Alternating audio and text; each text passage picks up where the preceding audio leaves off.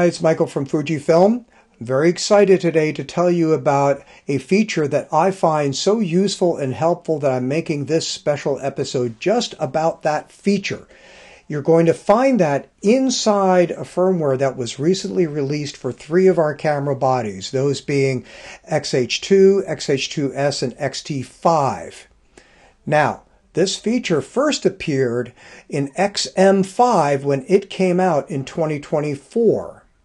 So this is a body firmware feature, but it's for your lenses. And what this feature is being able to change the amount of rotation that it takes when doing manual focus. And it changes the amount of rotation to go from minimum focus all the way to infinity, and you can do this for all of your lenses. So this applies to all XF and XC lenses, except for the ones that have the actual focus marks marked right on here, and they have the pull down focus ring and the hard stops, like this 16mm 1.4 or that 23mm 1.4. It doesn't apply for those lenses, only for the ones that spin around over and over and over again and don't stop. So those lenses are actually controlled by the camera body. The camera body sends the commands to tell the lens how much to move.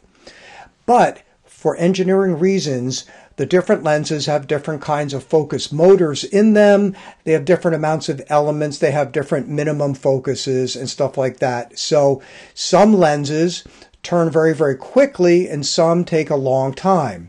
For example, XF33mm 1.4 is one of those that I call rather twitchy. So in manual focus mode and linear focus, it takes very little rotation to go from minimum all the way to infinity. And that makes critical focus rather difficult. Now, some of you that heard what I just said think this only applies to videographers. No, this is very, very useful for still photographers as well, I assure you. All right, so let's take a look. The XF16-80 f4 I think behaves rather well right out of the box.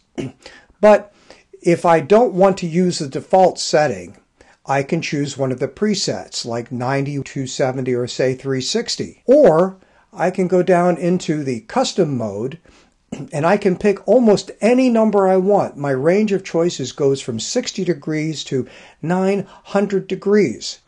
And I can dial in that number and forget about it. Now I can either pick a preset or I can choose one of those custom values. And guess what? The camera will remember what setting you just applied for that particular lens. That's right. So if you have 10 lenses, you have 15 lenses, the camera will remember as you switch lenses what you did for it already in setup.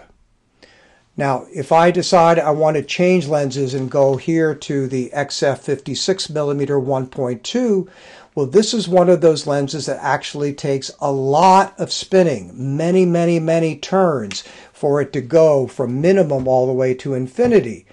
Now, where that could really be really good for critical fine focus, it could be, say, frustrating if I have a fashion subject that's moving back and forth. So instead, I can go into the menu and tell it to respond faster. I can say something like 70, 80, 90 degrees.